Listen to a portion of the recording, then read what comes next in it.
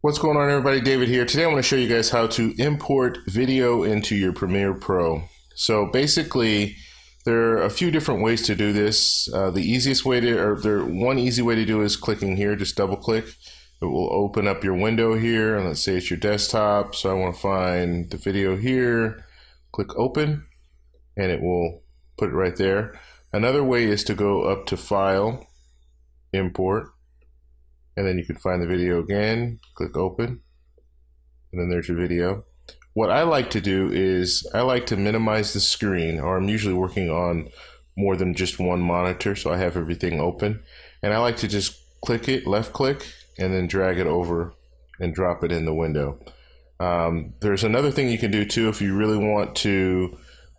You can drag in file folders, so you can have a file folder with, let's say, 10 different videos. You just left click there, drag those videos over, and put it in that way. So that's another option for you. It works really well. I like just being able to drag and drop, because when you drag and drop, it just, for me, it's a lot quicker. So then I'll just put it in my little timeline here and then mess with it, crop it down, and then I'm ready to go. That's all I wanted to show you guys today. Please subscribe for more, and I will talk to you guys in the next one. Bye.